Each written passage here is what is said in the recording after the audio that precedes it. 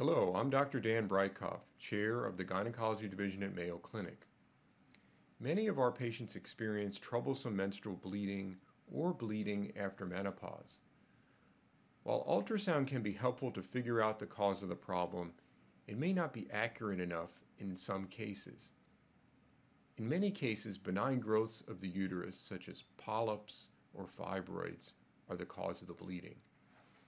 In the office setting, we're able to diagnose polyps, fibroids, and sometimes more worrisome problems such as uterine cancer via hysteroscopy.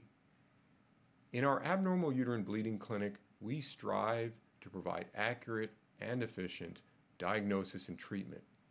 Office hysteroscopy is one tool which aids us in this goal. Hysteroscopy involves placing a small flexible tube through the cervix or opening of the uterus here in the office setting.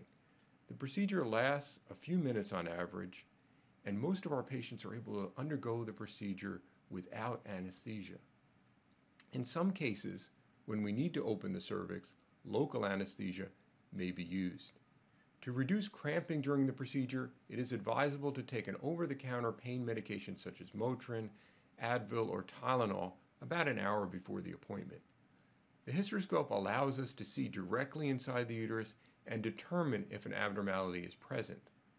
A biopsy of the uterine lining may be obtained at the same time if needed. The patient's able to view the hysteroscopic images at the same time as the physician, and results from the test are available immediately to help guide treatment planning. New, smaller hysteroscopes now allow us to not only make a diagnosis in the office, but also treat some of the problems that cause abnormal bleeding. We're able to remove small uterine polyps in the office with these newer scopes, eliminating the need for a trip to the operating room and general anesthesia for many patients. Additionally, intrauterine devices that may have moved out of position may be removed via hysteroscopy. Please visit our website at mayoclinic.org for more information on hysteroscopy and related procedures.